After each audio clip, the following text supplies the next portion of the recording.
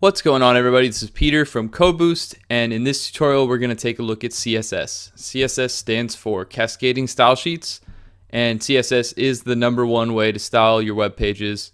If you're new to web development, CSS is definitely the place to start if you're trying to make your websites look good. So let's go ahead and get started. Alright, go ahead and get your code editor opened up, as well as a web browser to view the page in. We're going to go ahead and get started with a basic HTML file so that we can view our CSS code and our styles. So go ahead and copy this HTML file. This is just a basic boilerplate. And the first thing we're going to do is in the head of our document, we're going to add a style element. The style element is the place where we can put our CSS code inside of an HTML file. It's just a convention to have this element go inside the head. You can put it in the body as well, but it's nice to keep it separated from our elements. And we can go ahead and get started by creating a div element inside of our body, and we'll just put some text in the element. Now if we go ahead and save and drop this HTML file into our browser, we'll see the text is visible here, and obviously we haven't made any styles yet, so nothing there. And to get started, we can use what's called a CSS selector. And what that is we have a selector here followed by a set of curly brackets where we're going to include our rules. And this selector here just says grab all of the divs in your HTML file and apply some styles to it. So we can go ahead and get started. Maybe we'll say we want the color to be gold, and this is going to be the text color. You can also say something like background color is dark green. And you'll notice that each of these rules are a property followed by a colon, then a value of the property, value for the property, and a semicolon. And so that's just something to get used to in CSS. That is the standard format that we're going to write most of our rules. So if we go ahead and give this a save and refresh, we'll see the text color or color was applied, it's gold, and the background color was applied as dark green. There's some other properties we can apply to any elements. We can change the font size. So maybe we'll bump this up to 40 pixels. We can change the font weight. And this is either going to be normal or bold. So let's just go ahead and say bold for this one. You can also change the font family. And this is how you can apply a specific font. I've got a drop down of options here. You can choose whichever font you want. Most fonts, a lot of fonts will be available, but most fonts you'll actually have to download separately. I think everything in the drop down should be available, so I'm going to go ahead and add this one, and we'll see here that there are actually multiple fonts in this row. And we'll add a semicolon to the end. That's because it's going to try to load this first font, and if not, it's going to load this one, and so on, go down the line. So if we go ahead and save and refresh, we'll see the rest of our styles have also been added. There's some other properties we can do. We can say text align center. We can also add a property called margin. So if you add margin is 20 pixels. If we go ahead and give it a save and a refresh, we'll see our text is centered, but also we have some spacing around our element now. This is actually going to give us 20 pixels around all of the sides of the element. If we want a different value on the top and bottom as well as the left and right, we can add 2 values here. So if we give it 2 values, and you'll notice this is separated by a space, if we do that, we'll have 20 pixels on the top and bottom and 10 pixels on the left and right.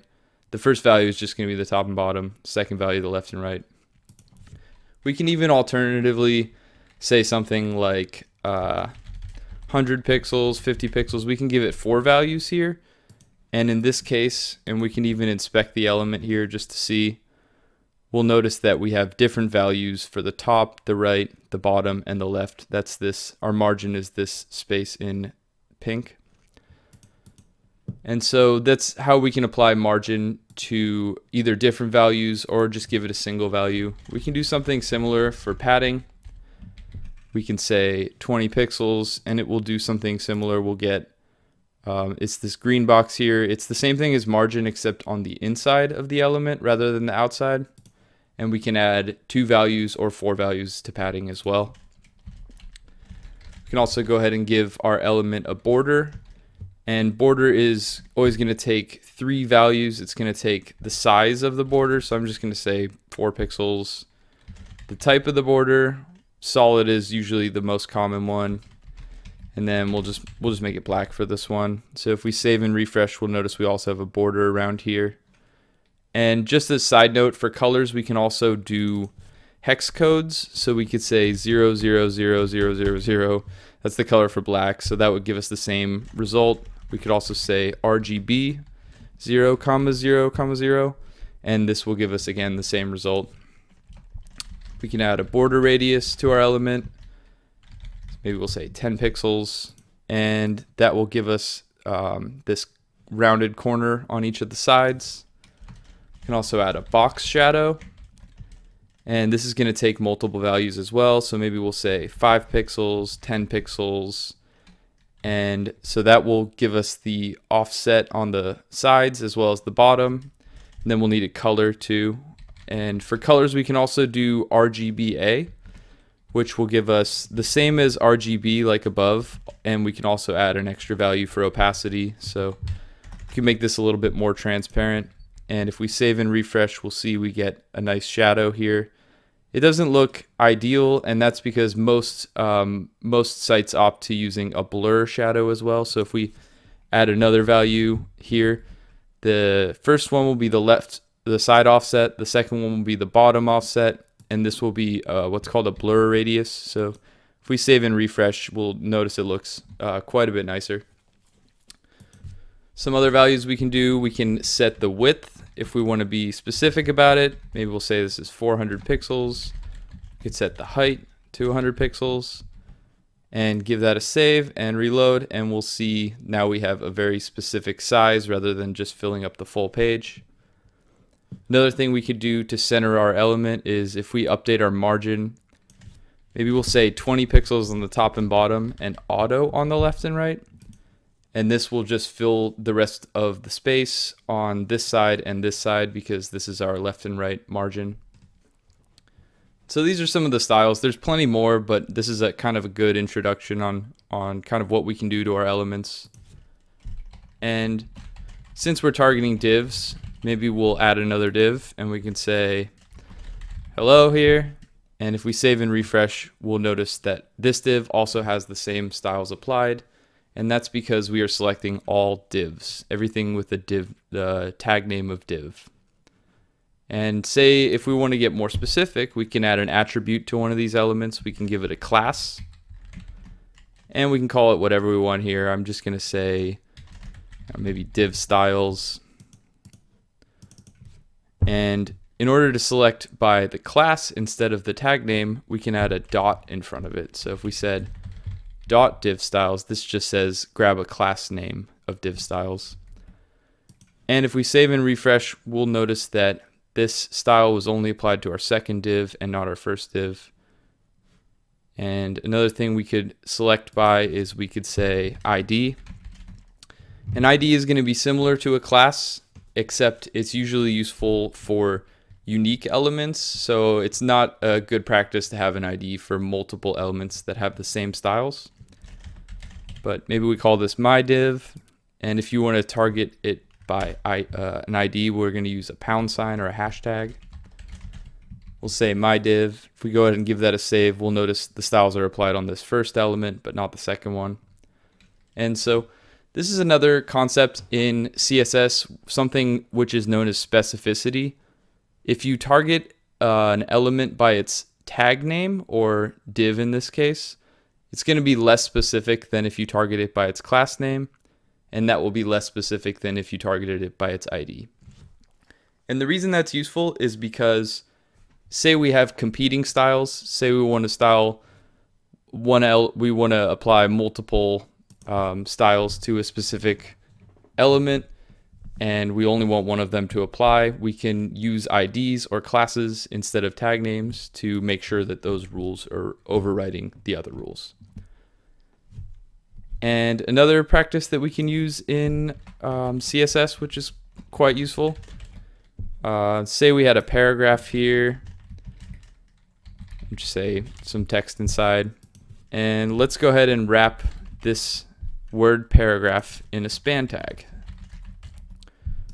So one thing we could do to select is we could select paragraphs that have spans in them and select that span. And so this space here is basically saying, look for a paragraph on the page that has a span inside of it, so between the two tags, and then apply some styles inside that. So we could say, just add a font weight bold. If we save and refresh, we'll see that that word, because it's a span inside a paragraph, gets selected. And we can also do this with, we could replace these with class names or IDs. The space just says, this is the parent element, and it has a child element with this selector. So this is a way to select with multiple selectors, and it can be quite useful. Say you have a section of the page, and you just want to write out some basic styles, and you know the element is in a paragraph, so we can apply that like so. Another thing we can do to get more specific, we could say span dot myspan. Well, let's give it a hashtag. Actually, we'll say myspan. And what this will do is it will only apply these styles to a paragraph that has a span inside that has the ID of myspan. And so when we don't have a space between these two selectors, it's just going to say, grab the tag name only if it has myspan as its ID. So if we save and refresh, we'll notice that this style was unselected, and that's because this span doesn't have the ID of myspan. But if we save it and refresh, we'll see the style gets reapplied. And so there's plenty of ways to get more specific in CSS, and that's kind of the name of the game. If you can get more specific with your styles, you'll know that they're overriding other styles, especially if you know how you want something to be styled. Another thing we can do is we can grab multiple. We can use multiple selectors at once. Say we want two different selectors to have the same styles. So we could say something like div comma p. And what this will do is it will say grab all of the divs and all of the paragraphs and apply some style. We could say color blue. And if we save and refresh, we'll notice that both the div and the paragraph get the color blue. And you'll also notice that this first div doesn't get the color blue. And the reason for that is because it's being selected by an ID here. So this color gets applied to this div, and this gold color overwrites it because it's more specific. And that's the basic concept of CSS. We want to select our HTML elements, apply some styles, and we want to make sure that the right styles apply. And so kind of understanding that is the first step to getting good at CSS. And the more you write, the more practice you'll get. And I guess I'll just leave you with one more thing here that's kind of fun. Not so much a beginner CSS concept, but we can also add animations to our elements. So if we add this at keyframes, then we can make what's called a keyframe, and that is just kind of an animation that we can apply. And it's going to take at least 2 frames inside it. And so at 0%, that's going to be the start. At 100%, that will be the end. So maybe we'll start out with a transform property and have it rotate from 0 degrees, and we'll have it end up at transform rotate 360 degrees. And this is just kind of how you declare what you want the animation to do. And now to actually apply it, we can make another class name, call it spin element, and we can use the animation property. And this will take the name of the keyframe that we used, as well as how long we want it to take. Maybe we'll just say 3 seconds. And now if we apply this to our first div, if we add a class here of spin element, if we save and refresh, we'll see we get a nice animation at the start. And there's plenty of other things you can animate. You can animate the location on the page. You can animate the opacity. You can animate the colors. So this is just kind of a nice little introduction to what other things you can do with CSS. And that's been pretty much an introduction. I hope you got something out of this. CSS can be a lot of fun, but it also takes a lot of practice. So don't hesitate to just get going, get building things, and get started. And thanks for watching the video. I've got more videos like this on my channel at CodeBoost or my website at codeboost.com. And thanks for watching, and I hope you have a great day.